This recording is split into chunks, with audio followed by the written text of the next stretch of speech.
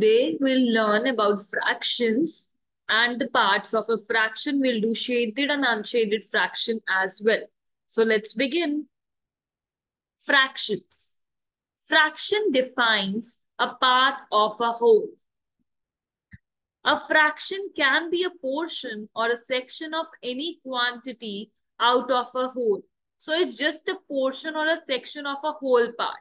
Like, for example, we have pizza here, and this slice, if I'm going to eat, this is a portion of this whole pizza. So fraction is a part of whole. It means this whole pizza and this slice is a part of this, and this we can write as fraction. So a fraction can be a portion or a section of any quantity out of whole, where whole can be any number, specific value, or a thing like pizza. For example, a pizza that is divided into 8 equal parts. So you can count this pizza is divided into 8 equal parts. And if we want to express one selected part of the pizza out of 8 parts, so I have selected this one part from this. I want to eat this, and it can be expressed as 1/8. This is one part of the 8 total parts. So this is 1/8, and it is written like 1/8, or we can say 1 divided by 8, or 1 upon 8. Now let's learn about the parts of the fraction. First part is numerator. It is the upper part of the fraction that represents the sections of the fraction. That whatever the sections the fraction is divided, or whatever the part is shaded, that tells us the numerator. So you just remember numerator is the upper part of the fraction. Denominator is the lower or the bottom part that represents total parts of the fraction. So denominator means down part. So remember, with the denominator down, that is bottom or the lower part of the fraction, and denominator tells us the total number of parts. Now fraction bar.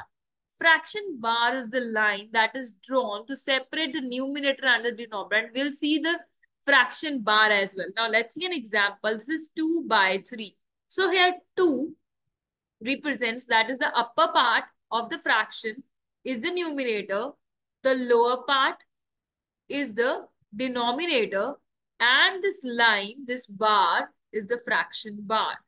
So these are the parts of the fraction. Upper one is numerator, the line is fraction bar, and the denominator is the down part, that is the lower or the bottom part.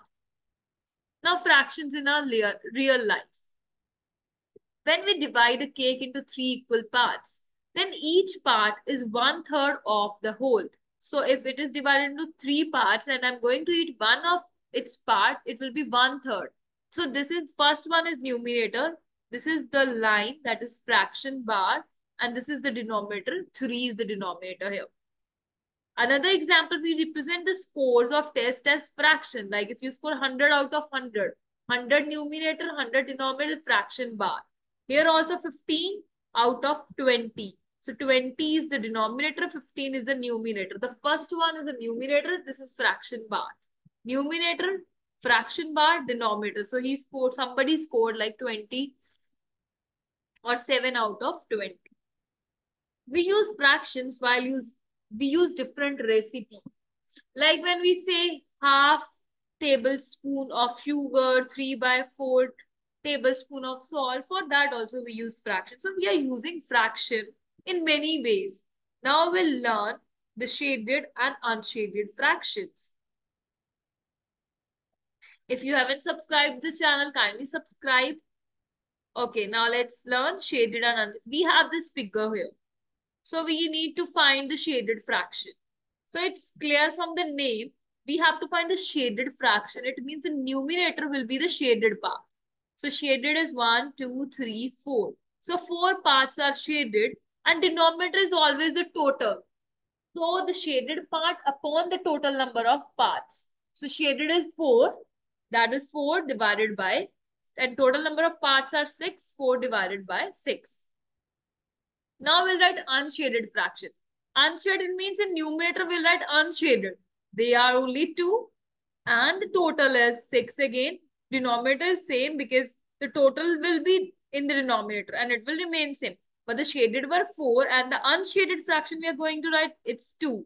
So 2 by 6 is our unshaded fraction. Let's see some more shaded fractions. So here you can see an example. This is whole, the full is shaded. So if I'll divide into two equal parts, so denominator is the total number of parts. They are 2 and the shaded is 1 part. Now here, the circle is divided into 4 parts. 1, 2, 3, 4. You can see the denominator is 4 here, the down one. So total parts 4 and 1 is shaded 1 by 4. Here you can see total parts 4 and 3. Out of 4 is shaded. So the shaded is 3 and total is 4. So we always write denominator as the total parts and the numerator as the shaded or the whatever the required question is, that is our numerator. Now it's your time to do some workout. Answer the question in the comment section. I'll check your answer later. So the question is, what is the name of the upper part of the fraction? Write down, we have already done the name of the upper part of the fraction and I'll check your answer in the comment section later. Thank you for watching. Please subscribe and like and don't forget to hit the bell icon for our upcoming videos. Thank you. Bye-bye.